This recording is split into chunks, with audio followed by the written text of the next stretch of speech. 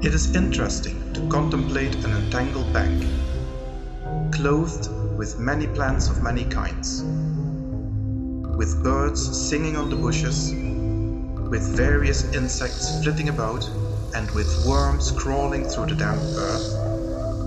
and to reflect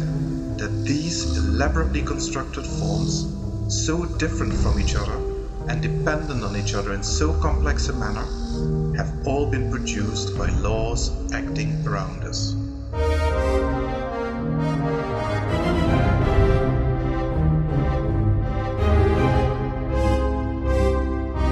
These laws,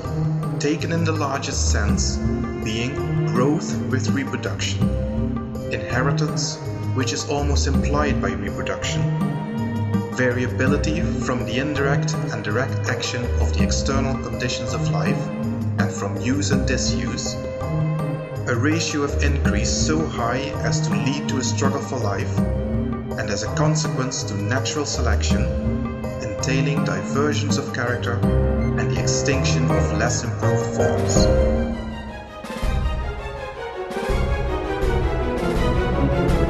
Thus, from the war of nature, from famine and death, the most exalted object which we are capable of conceiving, namely the production of the higher animals, directly follows.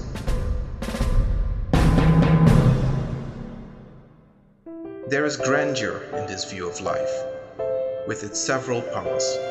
having been originally breathed into a few forms or into one, and that,